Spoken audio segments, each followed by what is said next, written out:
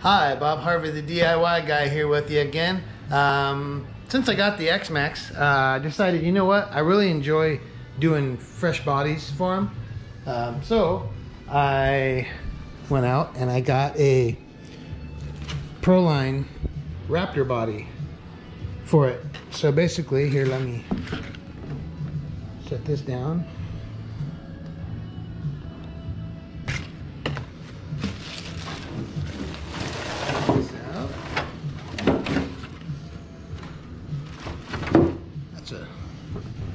That's a pretty good looking body. It's kind of hard to see, but it comes pre-cut, which is cool. That means you don't have to mess with it.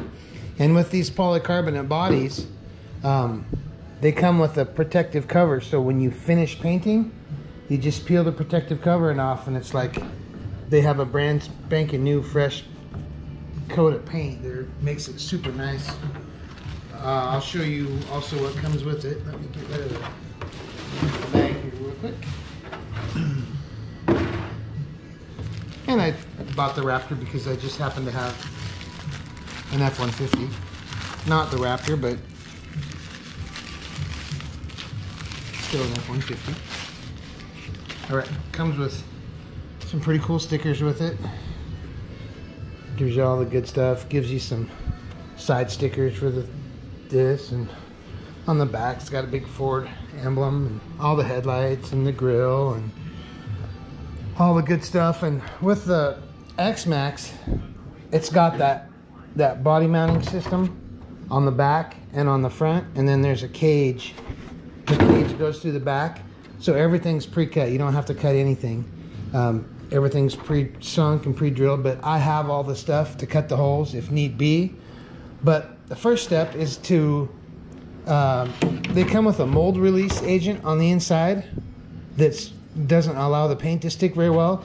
So what I like to do is take some 3M Scotch-Brite pad with some Dawn dishwashing soap and just kind of scuff things up lightly. But you do not do the windows because you want the windows to be clear unless you're going to paint them black. But everything else gets Scotch-Brited and cleaned up.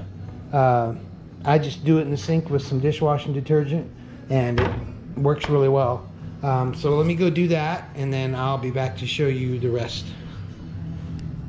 I just used a small piece of Scotch-Brite so that it's not too overwieldy and I can fold it and use a nice sharp factory edge cut to do around the windows to make sure that I don't accidentally scratch the windows up, because if you leave them clear, you'll see them all the way through.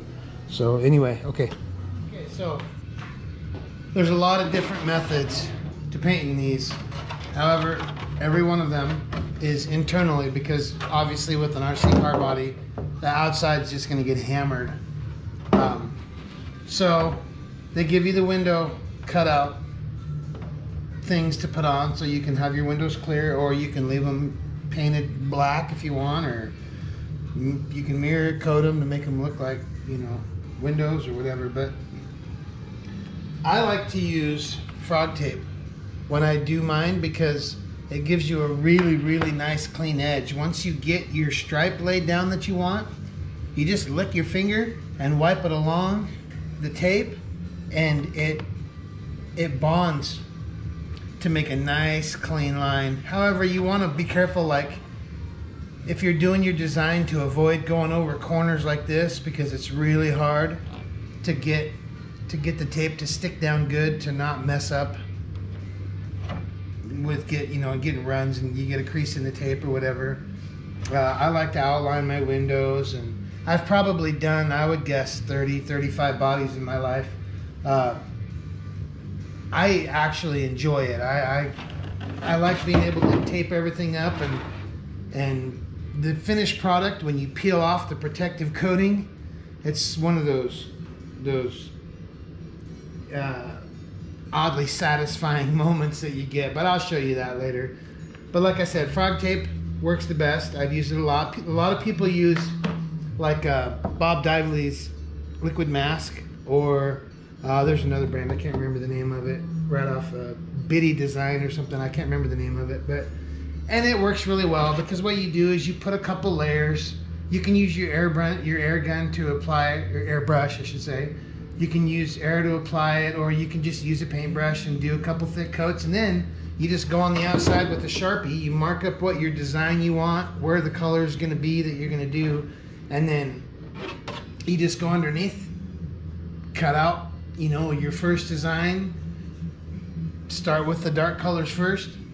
Do your design to whatever you want. Cut it out with an X-Acto knife real smooth, and then just peel the liquid mask off, paint it, and then go in and cut your next design. A lot of people do that, and it works really well, but it's pretty expensive.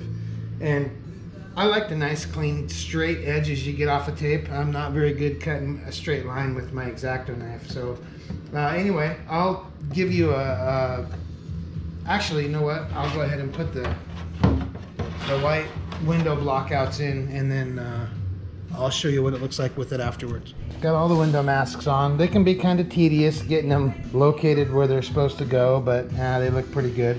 I did this with a piece of duct tape on top so that you can hold on to it, because these things are pretty slick and smooth, and they're kind of a pain in the ass to hold on to when you're trying to set it in your lap and put these stupid little decals in, or when you're taping, doing all your tape and your design and stuff. It can be a pain in the butt. So anyway, you can see the little scratch marks from the Scotch-Brite pad, and that helps the paint adhere better to it, except for the windows. And you don't have to worry about if you get little bubbles on the inside of your window masks. That's not going to affect anything, because you just peel them off anyway. So anyway, okay, I gotta try to figure out what kind of a design I'm gonna do. So I'll yeah, I don't know, on the back of the old plate, and then cut it out. And this is where it's gonna look like on the front. I'm gonna maybe do one more or something on the back side, or some big ones or something, or I might do a Raptor claw or something, you know, back here. I don't know what I'm gonna do yet, because there's a bunch of stickers to go on it, but I want to just do something a little different. And I'm gonna do 3 different colors, but I'll show you that in the end. I don't want to spoil it. Here's a quick update. This is a very tedious task. So I've got most of the 2 colors outlined. I did some designs on the front. I have underlaid designs with the claw marks here, which I'll paint the one color, peel this tape, paint that color, and then turn around and peel these on here and paint that color. So it's pretty time-consuming process. Now I just got to finish taping off the back here, and then I'll do some small design in here, I'm sure. Okay, so I'm all done taping it off. The one thing that I do afterwards, since you get your grubby hands all over it all the time, is I use a little bit of Windex, and then I wipe the whole inside out, you know. But you got to be careful when you do the front parts to go with the stuff, so you don't peel everything back.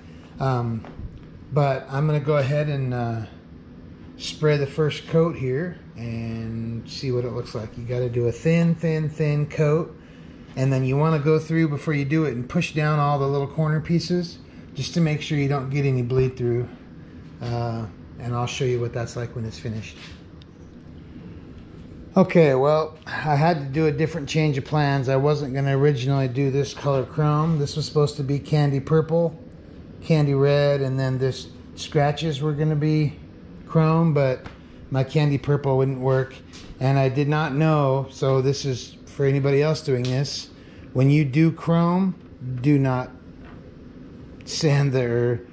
Looks like brushed aluminum, because you can see the scratches in the chrome. So I'm not really happy about that. I mean, the scratches turned out good for the most part. That turned out pretty good. But now I'll show you what I mean by when you pull the protective cover off, what it looks like. Let me get started here. I gotta get a corner of it that's already off. Okay. Everything looks dull. See how everything looks dull right now? Once you pop this thing off, Let me start from the front over here.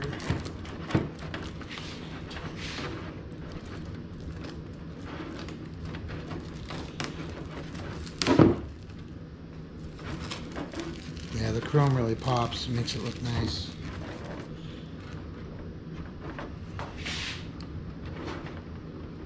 Get the little pieces of stuff off. Yeah, it's super shiny. Once you get it off, man, what a pain in the butt. Usually it comes off easier than this.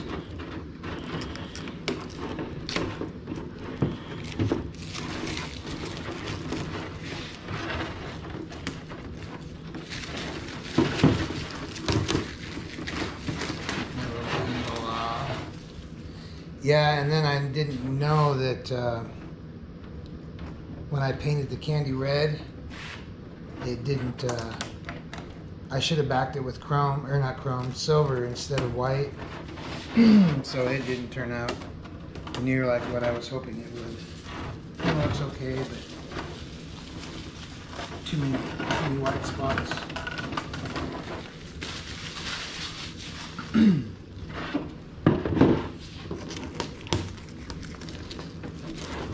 The chrome looks pretty good though.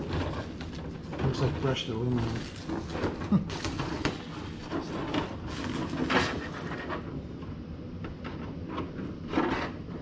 I still wish I could have got candy purple, darn it. Oh well. And once I got a couple little spots on it here and there that don't look the best, but I can cover a lot of it with stickers and different things. Like right here, it kind of bled through. And I bumped it when I was taking the tape off. Got a little too fast, but that's okay. But I mean, it looks pretty good. So anyway, I'm going to put the stickers on it, and then I'll give you one final update. Okay, well, here's the final update. Got the body all finished. Let me get the scissors out of the way. Didn't turn out too bad. A couple little things here and there that I'm not a big fan of, but looks pretty good. Got a couple stickers on it. Got the headlights and the grill and everything in it. Got the tail lights and all that stuff put on it. Doesn't look too bad. It's actually, the chrome turned out kind of cool. I like the brushed aluminum look. But anyway, so yeah, that's how you do it. There's lots of other, I still have to put the internal cage and stuff in it and do all that, but there's lots of different ways to do an RC car. So if you search the internet, you'll find all kinds of ways to be able to do it. So anyway, thanks for watching. Have a good day, and we'll see you next time.